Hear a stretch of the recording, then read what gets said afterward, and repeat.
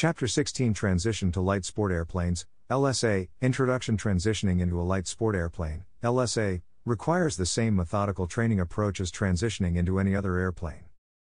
A pilot should never attempt to fly another airplane that is different than the pilot's current certification, experience, training, proficiency, or currency without proper training. Some pilots may be lulled into a false sense of security because LSAs seem to be simple. However, a pilot seeking a transition into light sport flying should follow a systematic, structured LSA training course under the guidance of a competent instructor with recent experience in the specific training airplane. The light sport category is not a new type of airplane. It is a classification that intends to broaden the access of flight to more people. LSA has been defined as a simple-to-operate, easy-to-fly aircraft. However, simple to operate and easy to fly does not negate the need for proper and effective training. This chapter introduces the light sport category of aircraft and places emphasis on LSA transition. Light sport airplane, LSA, background. Several groups were instrumental in the development and success of the LSA concept. These included the Federal Aviation Administration, FAA, Light Aircraft Manufacturers Association, American Society for Testing and Materials, ASTM, International, and countless individuals who promoted the concept since the early 1990s. In 2004, the FAA released a rule that created the LSA category, which covers a wide variety of aircraft including airplane, gyroplane, lighter than air, weight shift control, glider, and powered parachute. Figure 16.1, the primary concept of the LSA is built around a defined set of standards. Powered, if powered, by single reciprocating engine, fixed landing gear, seaplanes are excluded, fixed pitch or ground adjustable propeller, maximum takeoff weight of 1,320 pounds for landplane, 1,430 for seaplane, maximum of 2 occupants, non-pressurized cabin, maximum speed and level flight at maximum continuous power of 120 knots calibrated airspeed, CAS, maximum stall speed of 45 knots. Figure 16.2, the LSA category includes standard, special, and experimental designations. Some standard airworthiness certificated aircraft, i.e., a Piper J2 or J3, may meet Title 14 of the Code of Federal Regulation, 14 CFR, 1.1 definition of LSA. Type certificated aircraft that continue to meet the CFR 1.1 definition of LSA allows for that type certificated aircraft to be flown by a pilot who holds a sport pilot certificate. The sport pilot certificate is discussed later in this chapter. Aircraft that are specifically manufactured for the LSA market are included in either the special, SLSA, or experimental, ELSA designations. An approved SLSA is manufactured in a ready-to-fly condition and an ELSA is either a kit or plans-built aircraft based on an approved SLSA model. It is important to note that SLSAs or ELSAs are not type certificated by the FAA and are not required to meet any airworthiness requirements of 14 CFR Part 23. Instead, SLSA and ELSA aircraft are designed and manufactured in accordance with ASTM Committee F-37 industry consensus standards. Therefore, LSA aircraft designs are not subjected to the scrutiny, demands, and testing of FAA standard airworthiness certification. Industry consensus standards are intended to be less costly and less restrictive than 14 CFR Part 23 certification requirements and, as a result, manufacturers have greater latitude with their designs. ASTM industry consensus standards were accepted by the FAA in 2005, which established for the first time that the FAA accepted industry-developed standards rather than its own standards for the design and manufacture of aircraft. ASTM industry consensus standards for LSA airplanes covers the following areas: design and performance, required equipment, quality assurance, production acceptance tests, aircraft operating instructions, maintenance and inspection procedures, identification and recording of major repairs and major alterations, continued airworthiness, manufacturer's assembly instructions. ELSA aircraft, using the ASTM industry consensus standards, an LSA manufacturer can design and manufacture their aircraft and assess its compliance to the consensus standards. The manufacturer then, through evaluation services offered by a designated airworthiness representative, completes the process by submitting the required paperwork to the FAA. Upon approval, an LSA manufacturer is permitted to sell ready-to-fly SLSA aircraft. LSA synopsis: the airplane must meet the weight, speed, and other criteria as described in this chapter. Airplanes under the SLSA certification may be used for sport and recreation, flight training, and aircraft rental.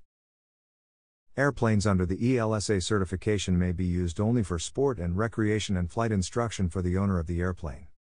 ELSA certification is not the same as experimental amateur built. ELSA certification is based on an approved LSA airplane. Airplanes with a standard airworthiness type certificate, i.e., a Piper J2 or J3, that continue to meet the 14 CFR 1.1 LSA definition may be flown by a pilot with a sport pilot certificate. Must have an FAA registration and N number. United States or foreign manufacturers can be authorized. May be operated at night if the aircraft is equipped per 14 CFR Part 91, Section 91.205, if night operations are allowed by the airplane's operating limitations, and the pilot holds at least a private pilot certificate and a minimum of a third-class medical. LSAs can be flown by holders of a sport pilot certificate or higher-level pilot certificate, recreational, private, etc. Sport pilot certificate. In addition to the LSA rules, the FAA created a new sport pilot certificate in 2004 that lowered the minimum training time requirements, in comparison to other pilot certificates, for newly certificated pilots wishing to exercise privileges only in LSA aircraft. A pilot that already holds a recreational, private, commercial, or airline transport pilot certificate and a current medical certificate is permitted to pilot LSA airplanes provided that he or she has the appropriate category and class. Ratings. For example, a commercial pilot with exclusively a rotorcraft rating cannot pilot an LSA airplane.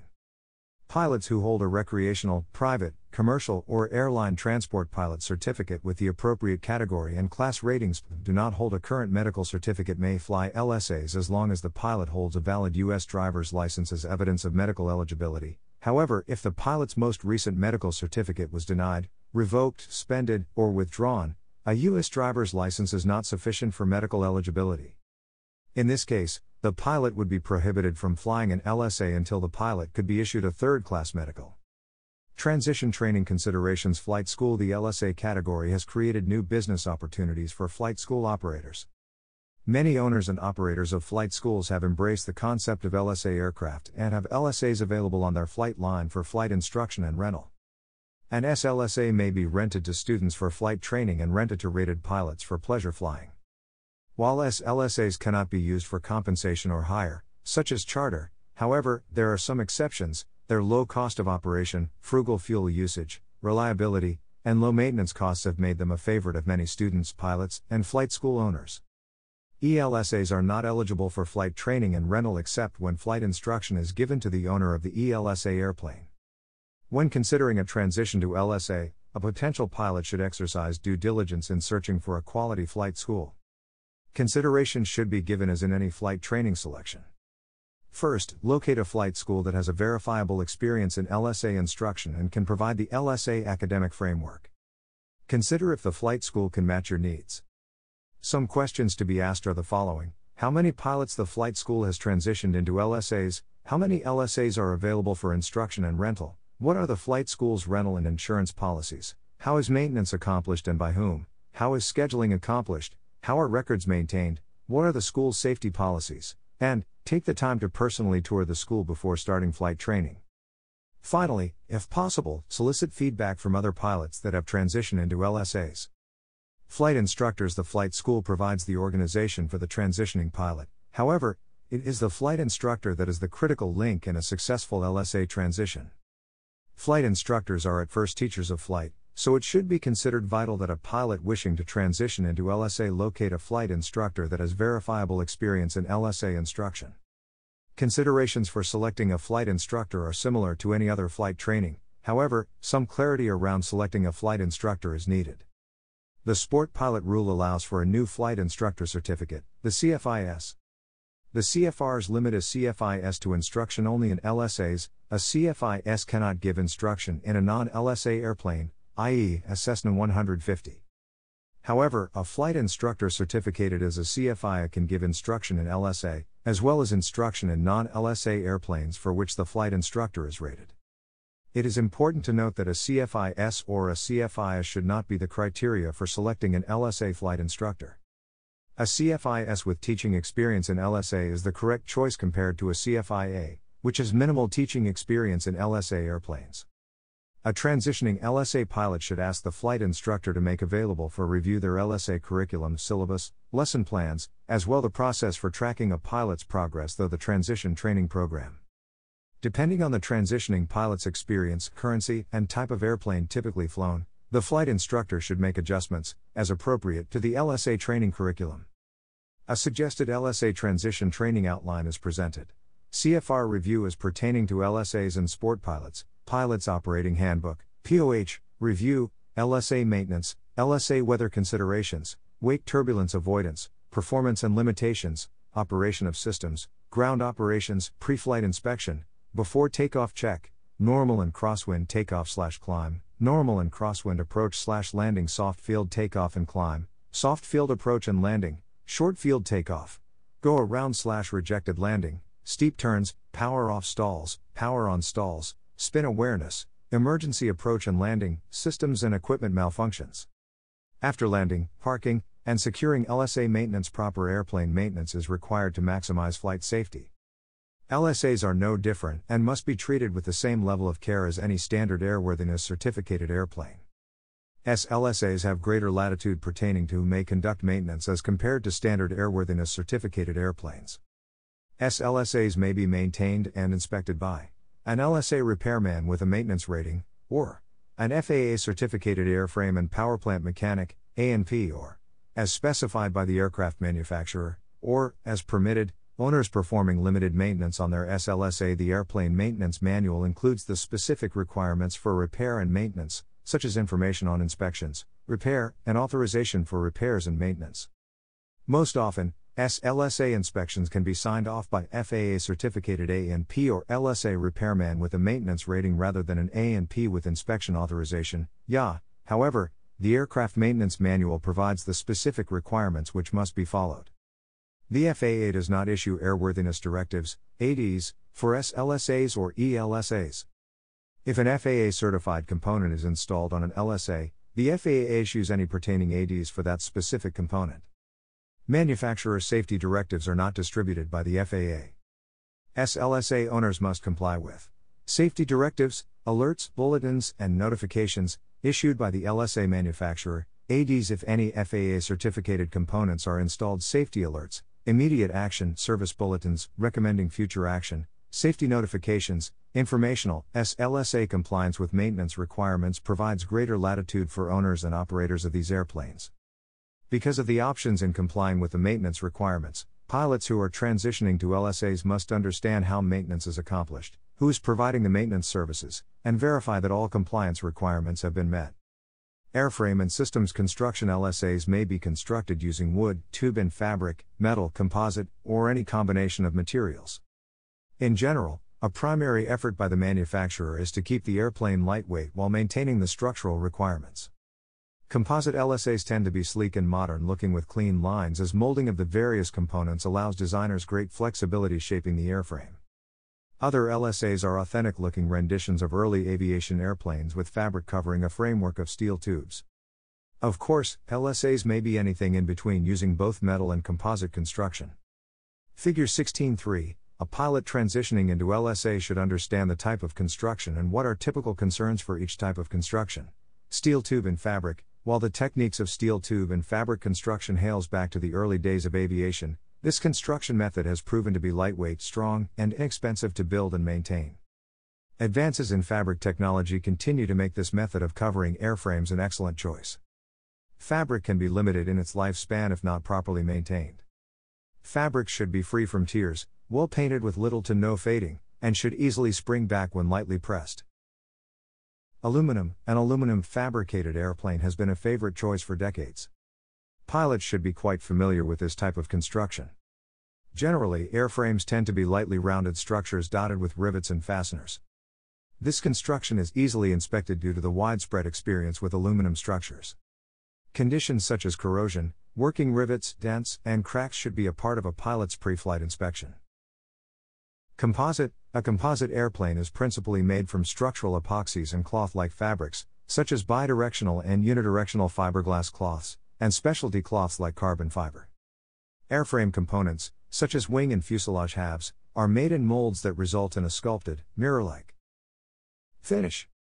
Generally, composite construction has few fasteners, such as protruding rivets and bolts.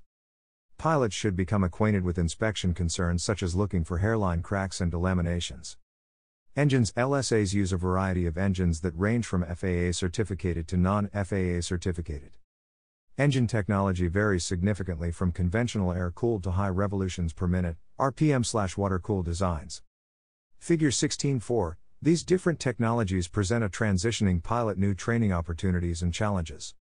Since most LSAs use non-FAA certificated engines, a transitioning pilot should fully understand the engine controls, procedures, and limitations. In most LSA airplanes, engines are water-cooled, 4-cycle, carbureted with a gear reduction drive. Engines such as these have much higher operating RPMs and require a gearbox to reduce the propeller RPMs to the proper range. Because of the higher operating RPMs, vibration and noise signatures are quite different in most LSAs when compared to most standard type certificated designs. Instrumentation. In addition to advanced airframe and engine technology, LSAs often have advanced flight and engine instrumentation. Often installed are electronic flight instrumentation systems, EFIS, that provide attitude, airspeed, altimeter, vertical speed, direction, moving map, navigation, terrain awareness, traffic, weather, engine data, etc., all on one or two liquid crystal displays.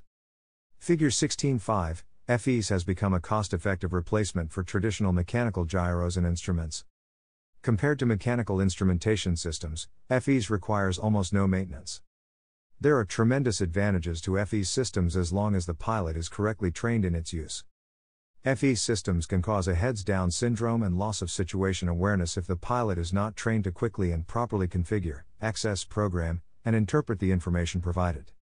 Transition training must include, if FEs is installed, instruction in the use of the specific FEs installed in the training airplane.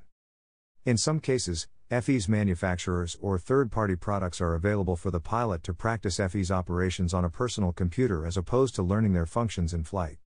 Weather considerations. Managing weather factors is important for all aircraft but becomes more significant as the weight of the airplane decreases. Smaller, lighter weight airplanes are more affected by adverse weather such as stronger winds, especially crosswinds, turbulence, terrain influences, and other hazardous conditions. Figures 16-6 and 16-7. LSA pilots should carefully consider any hazardous weather conditions and effectively use an appropriate set of personal minimums to mitigate flight risk. Some LSAs have a maximum recommend wind velocity regardless of wind direction. Figure 16.8. While this is not a limitation, it would be prudent to heed any factory recommendations. Due to an LSA's lighter weight, even greater distances from convective weather should be given. Low-level winds that enter and exit a thunderstorm should be avoided not only by all airplanes but operations in the vicinity of convection should not be attempted in lightweight airplanes. Weather accidents continue to plague general aviation and, while it is not possible to always fly in clear, blue, calm skies, pilots of lighter weight LSA should carefully manage weather-related risks. For example, some consideration should be given to flight activity that crosses varying terrain boundaries, such as grass or water to hard surfaces. Differential heating can cause lighter weight airplanes to experience sinking and lift to a greater degree than heavier airplanes. Careful planning, knowledge and experience, and an understanding of the flying environment assists in mitigating weather-related risks. Flight environment. The stick and rudder skills required for LSAs are the same stick and rudder skills required for any airplane. This section outlines areas that are unique to LSA airplanes. Most skills learned in a standard airworthiness type certificated airplane are transferable to LSAs. However, since LSAs can vary significantly in performance, equipment and systems, and construction, pilots must seek competent flight instruction and refer to the airplane's PO for detailed and specific information prior to flight. Pre-flight. The pre-flight inspection of any airplane is critical to mitigating flight risks. A pilot transitioning into an LSA should allow adequate time to become familiar with the airplane prior to a first flight. First, the pilot and flight instructor should review the PO and cover the airplanes. Limitations, systems, performance, weight and balance, normal procedures, emergency procedures, and handling requirements. Figure 16.9. Inside of the airplane, transitioning pilots find an LSA very familiar when conducting a pre-flight inspection. However, some pre-flight differences are worth pointing out. For example, many LSAs do not have adjustable seats but rather adjustable rudder pedals. Figure 16.10. Often, LSA seats are in a fixed position. There are varied methods that LSA manufacturers have implemented for rudder pedal position adjustment. Some manufacturers use a simple removable pin while others use a knob near the rudder pedals for position adjustment. Shorter pilots may find that the adjustment range may not be sufficient for certain heights and an appropriate seat cushion may be required to have the proper range of rudder pedal movement. In addition, seats in some LSAs are in a semi-reclined position. The first time a pilot sits in a semi-reclining seat, it may seem somewhat unusual. A pilot should take time to get comfortable. Another area that transitioning pilots require familiarity is with the flight and engine controls. These may vary significantly from airplane model to airplane model. Some LSA airplanes use conventional control stick while others use a yoke. One manufacturer has combined the two types of controls in what has been termed a stoke. While this control may seem unique, it provides a completely natural feel for flight control. Figure 1611, regardless of the flight controls, a full range of motion check of the flight controls is required.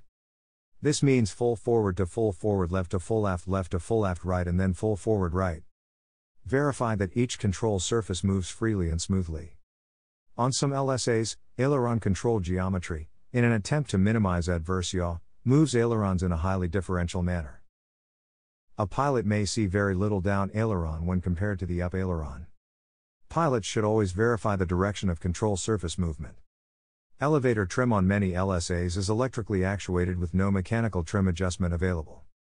Figure 1612, depending on the airplane, trim position indication may be displayed on the FEs or an LED or mechanical indicator. On electric trim systems, as it is with any airplane, it is important to ensure that the trim position is correctly set prior to takeoff.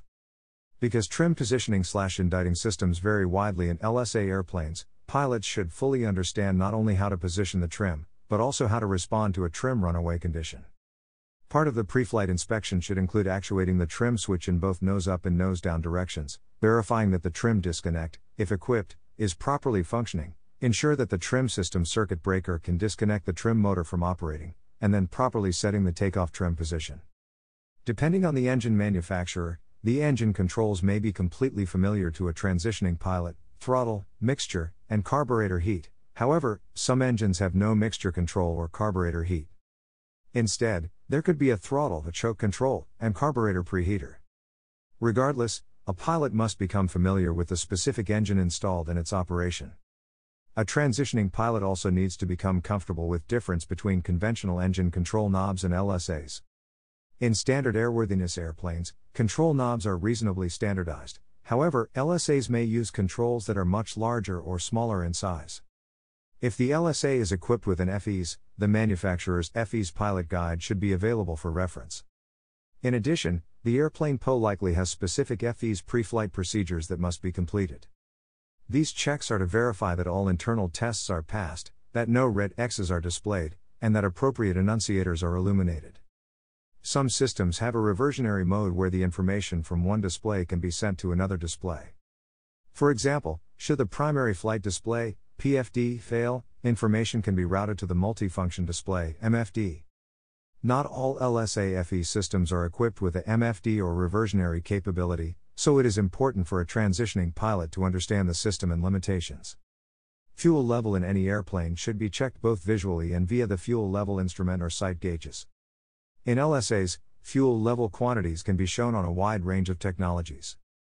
Some models may have conventional float-activated indictors while others may have the fuel level display on the FEs with low fuel alarm capability. It is not uncommon for an LSA airplane to have advanced FEs technology for attitude and navigation information but have a simple sight gauge for fuel level indication. Fuel tank selection can also vary from simple on/off valves to a left/right selector. Fuel starvation remains a leading factor in aircraft accidents, which should be a reminder that when transitioning into a new airplane, time spent understanding the fuel system is time well spent. A popular safety feature of some LSAs is a ballistic parachute. Figure 1613, these devices have been shown to be well worth their cost in the remote case of a catastrophic failure or some other unsurvivable emergency. This system rockets a parachute into deployment and then the parachute slowly lowers the aircraft. The pre-flight inspections of these systems require a check of the mounts, safety pin and flag, and the activation handle and cable. Because most standard airworthiness type certificated airplanes do not have these systems installed, LSA training should cover the operation and limitations of the system.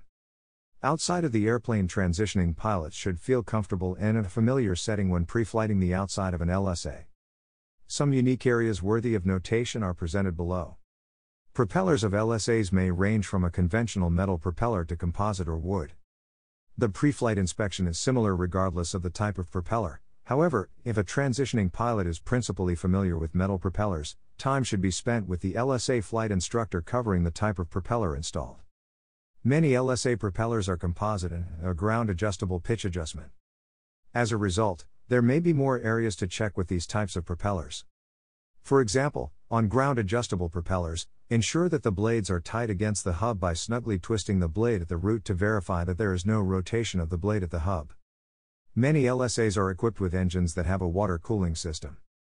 LSAs may be tightly cowled, which reduces drag, and with liquid-cooled engines, this minimizes the need for cylinder cooling inlets, which further reduces drag and improves performance. This does present a new system for a transitioning pilot to check.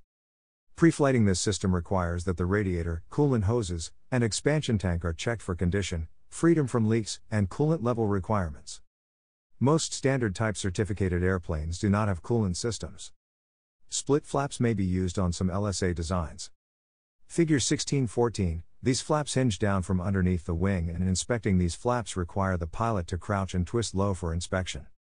A suitable handheld mirror can facilitate inspection without undue twisting and bending. In an attempt to keep complexity to a minimum, flap control is typically a handle that actuates the flaps. A pilot should verify that the flaps extend and retract smoothly. Before starting engine, once a pilot has completed the pre-flight inspection of the LSA, the pilot should properly seat themselves in the airplane, ensuring that the rudder pedals can be exercised with full range movement without overreaching. Seat belts should be checked for proper position and security. The pilot must continue to use the PO for all required checklists. Starting newer generation LSA engines can be quite simple, only requiring the pull of the choke and a twist of the ignition switch. If the LSA is equipped with a standard certificated engine, starting procedures are normal and routine. The canopy or doors of an LSA may have quite different latching mechanisms than standard airworthiness airplanes. Practice latching and unlatching the doors or canopy to ensure that understanding is complete. Having a gull wing door or sliding canopy pop open in flight can become an emergency in seconds. Taxi-like standard certificated airplanes, LSAs may have a full castering or steerable nose wheel or, if conventional gear, a tail wheel. In order to taxi a full castering nose wheel equipped airplane, the use of differential brakes is required. This type of nose wheel can require practice to develop the skill necessary to keep the airplane on the centerline while minimizing brake application or damage to the tires. The balance is just enough taxi speed so that only light taps of brake pressure in the desired direction of turn or correction is required to make a turn or correction without carrying excessive taxi speed. If the speed is too slow, application of a brake can cause the aircraft to pivot to a stop, rather than an adjustment in direction, resulting in excessive brake and tire wear. If the speed is too fast, excessive brake wear is likely. An LSA with conventional gear tail wheel should be initially transitioned into during no wind conditions. The airplane, due to its light weight, requires the development of the proper flight control responses prior to operations in any substantial wind. Takeoff and climb performance of LSA can be spirited as it typically has a high horsepower to weight ratio and accelerates quickly. Due to design requirement for low stall speeds, LSAs typically have low rotation and climb speeds with impressive climb rates. Like other airplanes, the pilot should be flying the published speeds as given the airplane's PO. Stick, yoke or stoke, forces tend to be light, which may lead a transitioning pilot to initially over-control as a result of flight control deflections being greater than required. The key is to relax, have reasonable patience, and input only appropriate flight control pressures needed to get the required response. If a transitioning pilot is inducing excessive control inputs, they should minimize flight control pressures, set attitudes based on outside references, and allow the airplane to settle. During climbs, visibility over the nose may be difficult in some LSAs. As always, it is important to properly clear the airspace for traffic and other hazards. Occasionally lowering the airplane's nose to get a good look out toward the horizon is important for managing flight safety. Shallow bank turns in both directions of 10 degrees to 20 degrees also allow for clearing. Trim should be used to relieve climb flight control pressures that are generally light. Because flight control pressures tend to be light, it is easy to get in the habit of flying with an LSA airplane out of trim. This is to be avoided. Trim off any flight control pressures. This allows the pilot to focus as much time as possible looking outside. Cruise. After leveling off at cruise altitude, the airplane should be allowed to accelerate to cruise speed, reduce power to cruise RPM, adjust pitch, and then trim off any flight control pressures. Figure 1615. The first time a transitioning pilot sees cruise RPM setting of 4,800 revolutions per minute, or as recommended, they may have a sense that the engine is turning too fast. However, remember that the engine has gear reduction drive, and the propeller is turning much slower. If the LSA is equipped with a standard aircraft engine, RPMs are in a range that the transitioning pilot is immediately comfortable. The pilot should refer to the cruise checklist to ensure that the airplane is properly configured. In slower cruise flight, stick forces are likely to be light, therefore, correction to pitch and roll attitudes should be made with light pressures. Excessive pressures result in the pilot inducing excessive correction, causing a chasing effect. Only enough pressure needed to correct a deviation is required. This is best accomplished with fingertip pressures only and not with a wrapped palm of the hand. Stick forces can change dramatically as airspeed changes. For example, what could be considered light control pressures at 80 knots may become quite stiff at 100 knots. A CFIS or CFIA experienced in the LSA airplane is able to demonstrate this effect. This effect is dependent on the specific model of LSA, and any significance or relevance varies from manufacturer to manufacturer. LSA maneuvers such as steep turns, slow flight, and stalls are typically conventional. These maneuvers should be practiced as part of a good transition training program. Steep turns in LSA airplanes tend to be quite easy to perform precisely. With light flight control pressures, stick-mounted trim, if installed, and highly differential ailerons, if part of the airplane's design, makes the performance of the maneuver simpler than heavier airplanes. Basic aerodynamics applies to any airplane, and factors, such as overbanking tendency, are still prevalent and must be compensated. Slow flight in LSAs is accomplished at slower airspeeds than standard airworthiness airplanes, since stall speeds tend to be well below the 45-knot limit. The first time practicing slow flight demonstrates the unique capability of LSAs. Power-off stalls are typically of no particular significance, as simply unloading the wing and the application of power immediately puts the airplane back flying. However, a pilot should understand that control pressures tend to be light, so an aggressive forward movement of the elevator is generally not required. In addition, proper application of rudder to compensate for propeller forces is required, and retraction of any flap should be completed prior to reaching VFE, which comes very quickly if full power and nose-down pitch attitude are maintained. Power on stalls can result in a very high nose-up attitude unless the airplane is adequately slowed down prior to the maneuver. In addition, some manufacturers limit pitch attitudes to 30 degrees during power on stalls. If aggressive pitch attitudes are coupled with uncoordinated rudder inputs, spin entry is likely to be quick and aggressive. Depending on the LSA design, especially those airplanes which use control tubes rather than wires and pulleys. Flight in turbulence may couple motion to the stick rather distinctively. If a transitioning pilot's flight experience is only with airplanes that have control cables and pulleys, the first flight in turbulence may be disconcerting. However, once the pilot becomes familiar with the control sensations induced by the turbulence, it only becomes another sign for the pilot to feel the airplane. Approach and landing in an LSA is routine and comfortable. Speeds in the pattern tend to be in the 60-knot range, which makes for reasonable airspeeds to assess landing conditions. Flap limit airspeeds tend to be lower in LSAs than standard airworthiness airplanes, so managing airspeed is important. Light control forces require smooth application of control pressures without over-controlling. Pitch and power are the same in an LSA as in a standard airworthiness airplane. Crosswinds and gusty conditions can represent hazards for all airplanes. However, the lighter weights of LSA airplanes should place an emphasis in this area. Control application does not change for crosswind technique in an LSA.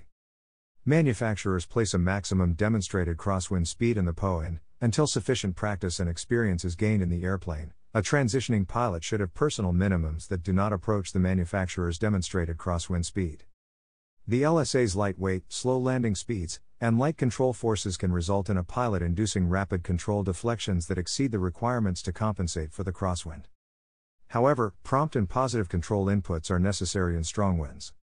In addition, strong gusty crosswind conditions may exceed the airplane's control capability, resulting in loss of control during the landing. Emergencies: LSAs can be advanced airplanes in regard to its engines, airframes, and instrumentation. This environment requires that a transitioning pilot thoroughly understand and be able to effectively respond to emergency requirements. While LSA are designed to be simple, strong respect for system knowledge is required.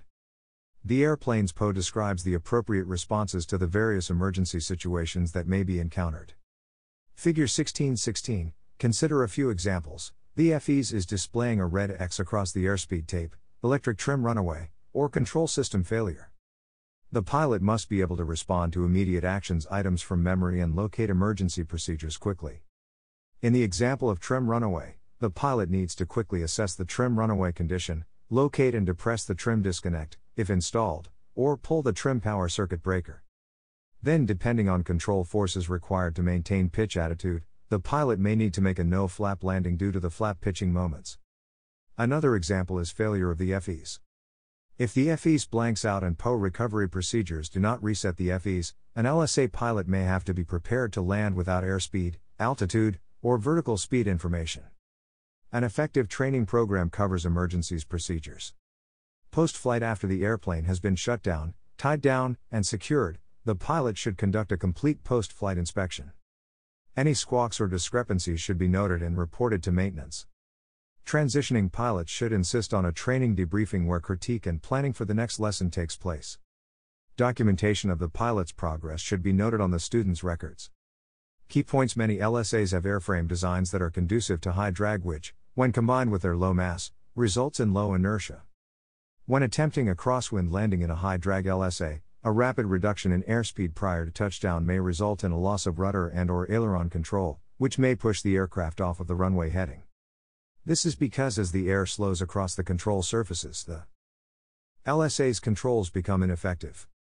To avoid loss of control, maintain airspeed during the approach to keep the air moving over the control surfaces until the aircraft is on the ground. LSAs with an open cockpit, easy build characteristics, low cost, and simplicity of operation and maintenance tend to be less aerodynamic and, therefore, incur more drag. The power plant in these aircraft usually provide excess power and exhibit desirable performance. However, when power is reduced, it may be necessary to lower the nose of the aircraft to a fairly low pitch attitude in order to maintain airspeed, especially during landings and engine failure. If the pilot makes a power-off approach to landing, the approach angle will be high and the landing flare will need to be close to the ground with minimum float. This is because the aircraft will lose airspeed quickly in the flare and will not float like a more efficiently designed aircraft. Too low of an airspeed during the landing flare may lead to insufficient energy to arrest the descent, which may result in a hard landing. Maintaining power during the approach will result in a reduced angle of attack and will extend the landing flare, allowing more time to make adjustments to the aircraft during the landing. Always remember that rapid power reductions require an equally rapid reduction in pitch attitude to maintain airspeed. In the event of an engine failure in an LSA, quickly transition to the required nose-down flight attitude in order to maintain airspeed. For example, if the aircraft has a power-off glide angle of 30 degrees below the horizon, position the aircraft to a nose-down 30-degree attitude as quickly as possible. The higher the pitch attitude is when the engine failure occurs, the quicker the aircraft will lose airspeed and the more likely the aircraft is to stall. Should a stall occur, decrease the aircraft's pitch attitude rapidly in order to increase airspeed to allow for a recovery. Stalls that occur at low altitudes are especially dangerous because the closer to the ground the stall occurs, the less time there is to recover. For this reason, when climbing at a low altitude, excessive pitch attitude is discouraged. Chapter summary: LSAs are a new category of small, lightweight aircraft that may include advanced systems, such as parachutes, FAA-Hs and composite construction. While the transition is not difficult, LSA does require a properly designed transition training program led by a competent CFIS or CFIA. Safety is of utmost importance when it comes to any flight activity. In order to properly assess the hazards of flight and mitigate flight risk, a pilot must develop the skill, judgment, and experience in order to effectively and safely pilot a LSA.